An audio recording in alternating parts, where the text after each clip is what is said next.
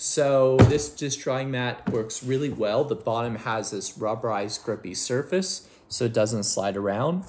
When you first get it, you will notice that kind of like bubbles up on the sides like this. We use these a bunch and have a lot of experience with them, so don't worry, it will flatten out over time.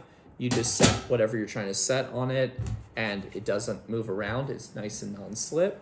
And then it is a dish drying mat, so if you get wet, no worries. It just holds water. It's not gonna go anywhere. And then you can see it's starting to absorb into the material a little bit. See how it's retracting the water?